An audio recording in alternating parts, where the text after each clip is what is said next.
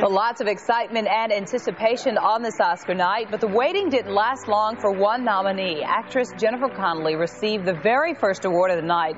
She was named Best Supporting Actress for her role in A Beautiful Mind. The next major award was somewhat of a surprise to some people.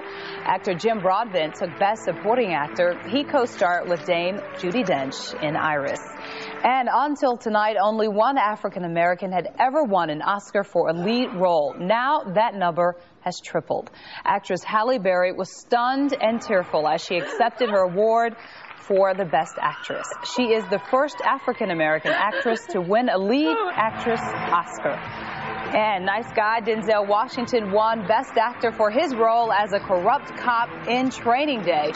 He also had a Best Supporting Actor award for Glory. Former child actor Ron Howard won a directing award for A Beautiful Mind, and that movie also took top honors for Best Picture. And for the very first time ever, actor-director Woody Allen attended the Academy Awards, and he revealed his unusual way, sort of preparing for tonight's speech. I didn't write it out, but I thought about it in my shower for over 2 weeks. I kind of put it together in my mind, and then I started to get the panicky feeling that without hot water coming down on my back, I was not going to be able to do it. I thought I wasn't going to make it up the steps.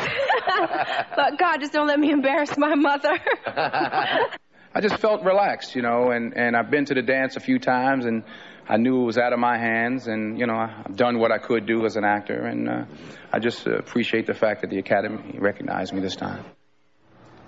Actors Sidney Poitier and Robert Redford were honored for lifetime achievements. Parts of Chicago had the feel of Hollywood on Sunday night.